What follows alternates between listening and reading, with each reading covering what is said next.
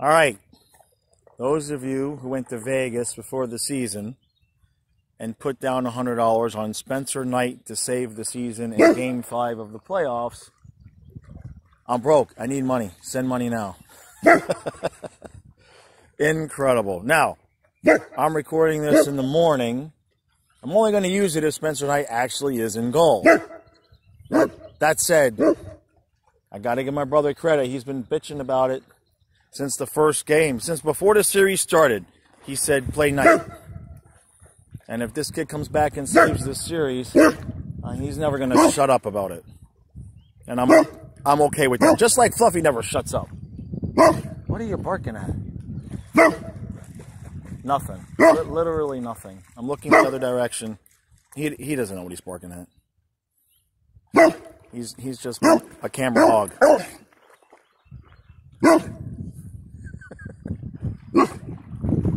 Exactly.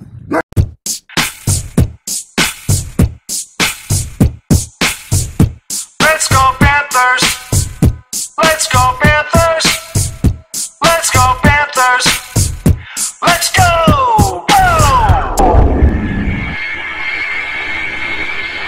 Puck drop. And 3, 2, 1, Let's go Panthers! Let's go Panthers! Let's go Panthers! Let's go! Go! All right. So, right before I came up, hit the refresh button, 1,000 subscribers. We friggin' did it. We did it. And I mean we. Thank you all, thank you all, thank you all. Very, very appreciative. Now, next stop, 1,000,000. Or 1,001. Whichever comes first, but I'm stoked. All right. As of right now, as of this moment, right now, Spencer Knight looks like is going to start a playoff elimination game for us. And it's just been wild. It's just been crazy. But look, Bob, Drieger, neither one of them really, they did not grasp the opportunity by the cojones. You see what I'm saying? They just didn't. Can't blame it all on them, but at the same point, I mean, I love it. I had a feeling Q would have the cojones to do it, but of course, by the time the game starts, you never know. But from what it looked like, what's being reported, it looks like not only is Knight going to get the start, but Drieger will be the backup and Bobrovsky will be scratched. That is a hell of a lead-in to the offseason. You know what I'm saying? Now, if Knight goes out tonight and not so much, you know what I mean, lays a duck, we're eliminated. The offseason is going to go one particular way. However, if 20-year-old Spencer Knight comes in and steals a game or two or the series, if some miraculous event happens, we've got a hell of a mess on our hands come the off season.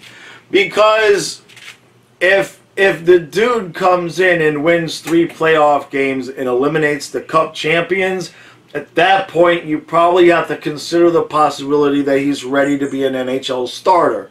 It's just a theory that I'm working on right now.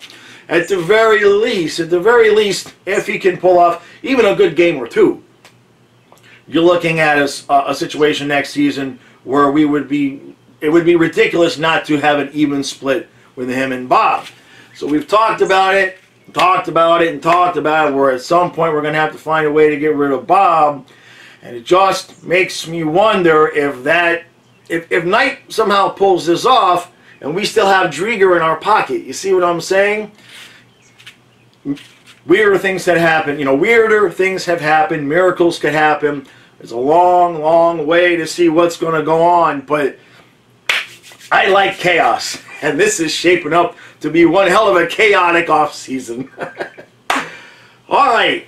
Q did not really want to give too much of the lineup away. He said one other change is likely. Like I said at the end of the last recap, I would be shocked if you don't see Yandel back on the ice and probably none of our off. Or maybe we're going to go 7D.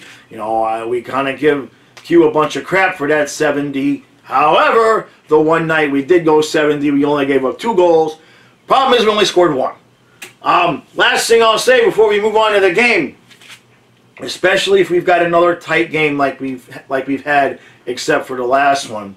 Like in game 2, when it was 2-1, I thought for sure you're going to put Barkov and Huberdeau on a line together near, you know, last 5-10 minutes of the game to try to pull some kind of thing out. He hasn't done it yet. Obviously, the last game wasn't close, so there's no need to do it. But if you're going to be pulling out all the stops and playing Spencer Knight, don't be surprised if we've got a 1-goal game where we're down, or even, you know, where we need an extra goal, or even if we're up a goal.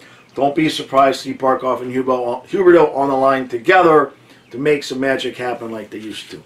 Alright, so 1,000 subscribers, guys. Really, really, really appreciate it. Going to have another video coming out tomorrow about what that's going to mean for the channel, some of the things I'm going to be able to do once I get my watch time hours up. I'm close on that too, but we'll talk about that tomorrow.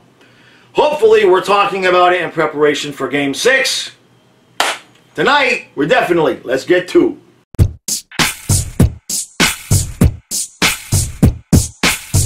Alright, it's 1-0 Tampa after 1.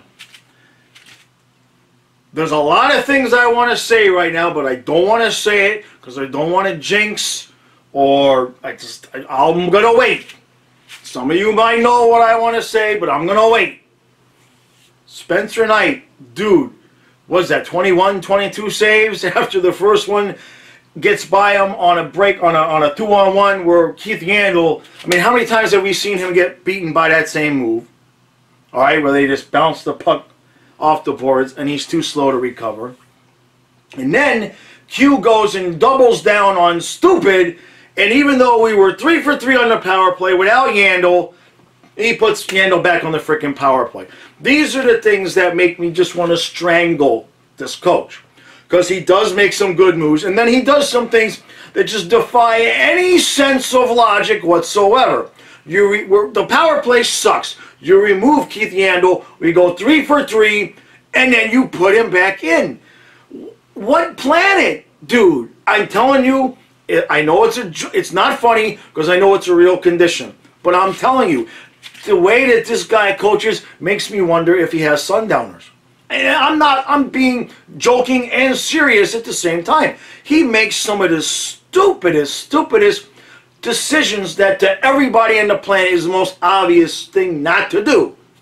That said, look what happens when we have a goalie that is shutting the door after the defense makes the stupid mistake and we get 1 goal. Instead of it being 3-0 or 5-1, it's only 1-0 and we're going to get one. Frank Vetrano, if you don't get a goal in this game, kaputs, out to Seattle with you. Make it a nice, easy decision for us, all right? I know you're playing hard. I know you've had some chances, but why are you here? You're the big game. You're the big goal guy, all right? You were the big goal player. That's what makes you Frank for Tank. That's what makes you Vetrano, all right?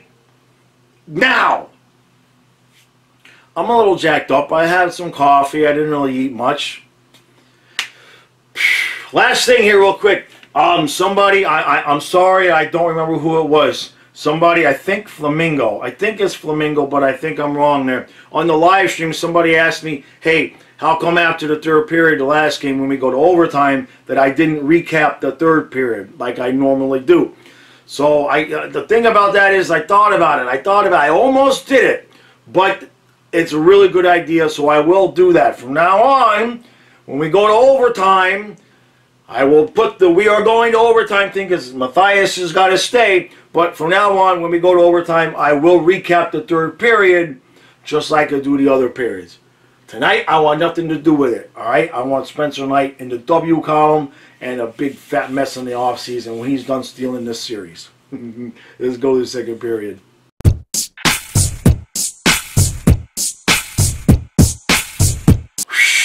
It's 2-1 Panthers after 2. I'm not saying it. I'm not going to say it. Let's talk about something else. Mason Marchment with another big goal in the playoffs. And we rode his ass all year long, complaining about him being on the top line. And he now has 2 goals in the playoffs. And tonight, right now, as of right now, he's got the game-winning goal.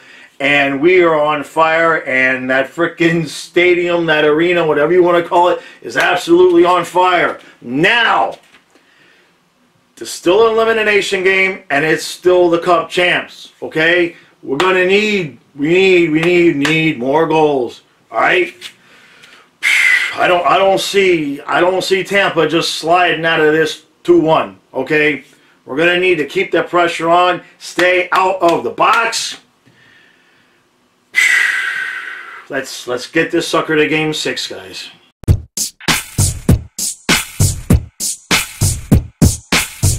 And that is 2. That is 2. All right. I'm gonna say it. I said it. Somewhere around the 3rd game when Spencer Knight played, I came on and said, Spencer Knight is ready. I tried to make it a joke because I didn't want too much flack, and a few people kind of like, don't get ahead of yourself. Spencer Knight is ready. All right? I mean, can we just call it? Can we just call it? Bob is overpaid, and Spencer Knight is ready.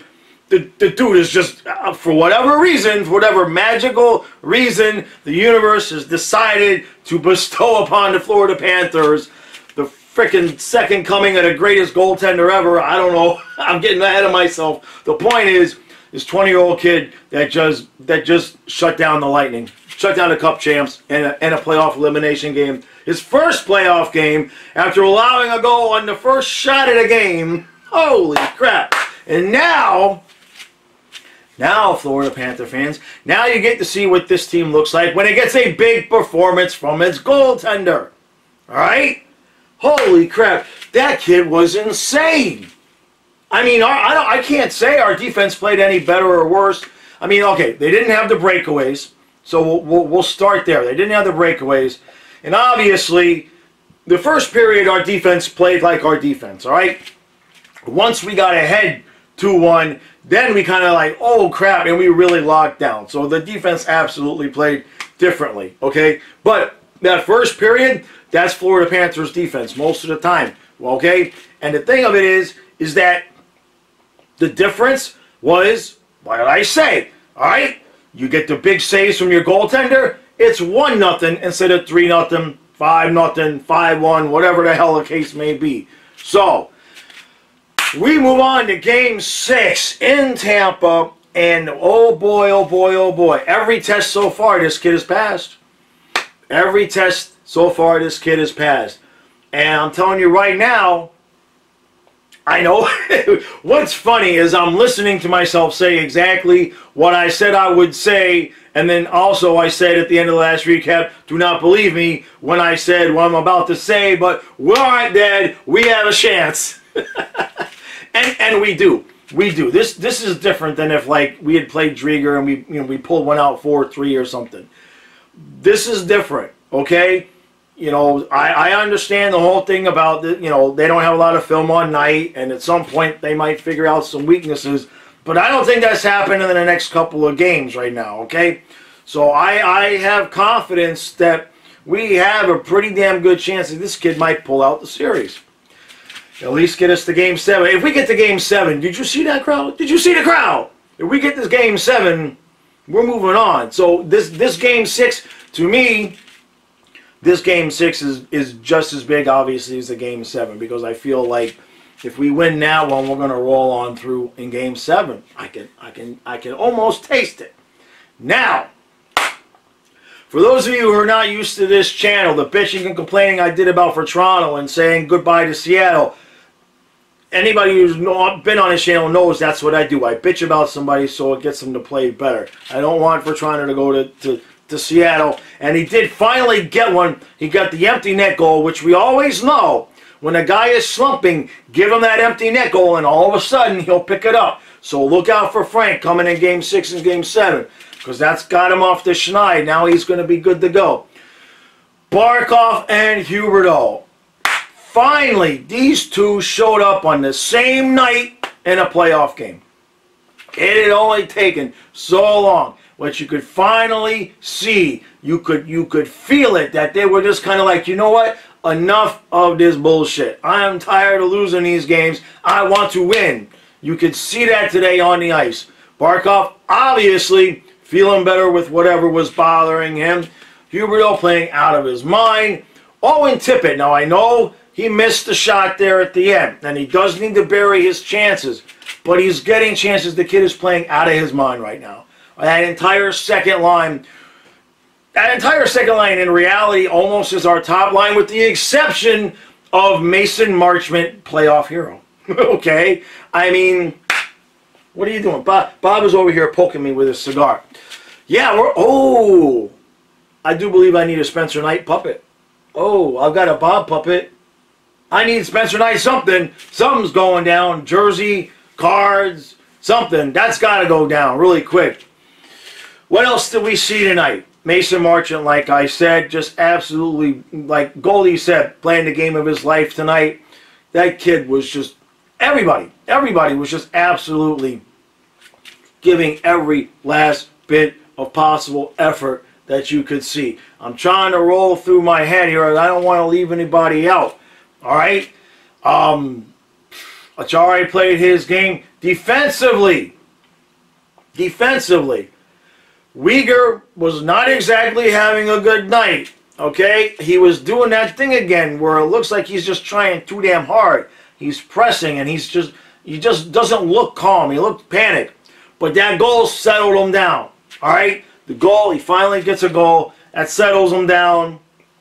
First playoff goal ever for him, and I think he'll be okay. The thing I got to say, look, Yandel,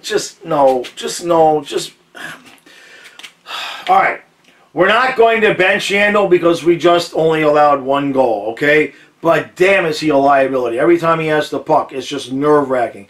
But the guy I got to give credit to is Stralman. Now, for those of you who have not been watching the Panthers this year, the Stralman that we're seeing on the ice right now, that's not the dude, okay, that has played the rest of the season. I don't know who that guy is in the number 6 jersey. Maybe he went back in time a few years, but if he was playing like that all year, we wouldn't be bitching about him, okay? Whatever. The dude is stepping it up for the playoffs. I don't want to see really any lineup changes. And I know somebody's going to say Handel shouldn't be in, but you don't break up a winning lineup. I know he's a liability. I know he cost us, a big part of that first goal. As long as we keep him off the damn power play and limit his minutes, I'm not one of those guys that likes to mess with a winning lineup. And who are you going to put? Who are you going to put there? Connaughton? You can't, yeah, maybe, but we just held Tampa to 1 goal. So, and to be honest, in Game 2, we held them to 2 goals. So, when we decide to play defense and we get a good performance from our goaltender, we see what happens. So look, Tampa's going to come out Game 6. They're going to be buzzing. Because I can guarantee you there's one thing for sure. They want nothing to do with that arena come Game 7. All right?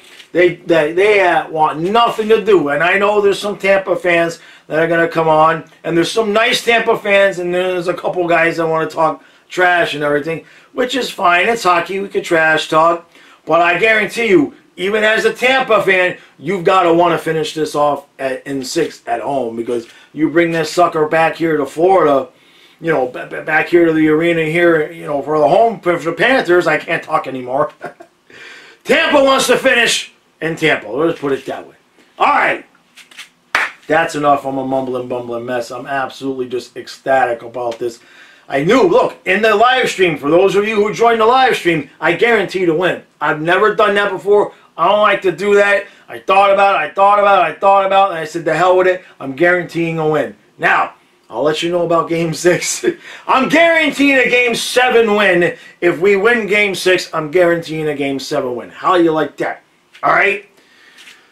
Woo! All right, I'm going to get this wrapped up and edited up. Thank you, everybody. I hit 1,000 subscribers today, right before the live stream, on Spencer Knight's first playoff game. Just absolutely beautiful. I will be back at some point during the day tomorrow with at least one video, probably just one, but you know, I'm excited, right?